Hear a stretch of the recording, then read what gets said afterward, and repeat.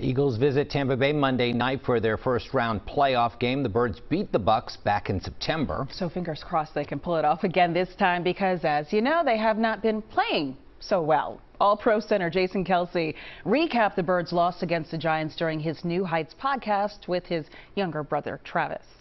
It's not the way we wanted to end the regular season. It's not the reason we were out there. We played our starters to try and go into the postseason with a little bit more momentum, playing the New York Giants this week and winking the Giants. I mean, both offensively and defensively got after us. So it's frustrating. It sucks.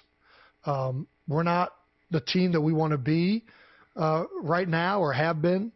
But you know what? At the end of the day, it don't matter anymore. Like right now, the playoffs are here, and it's time to go. All we got to do is put one game together at a time.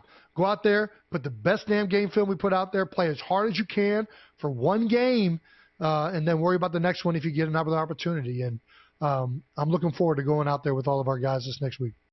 That's so true. Starting fresh there. The Eagles going up against the Bucs. That's Monday night at 8 o'clock.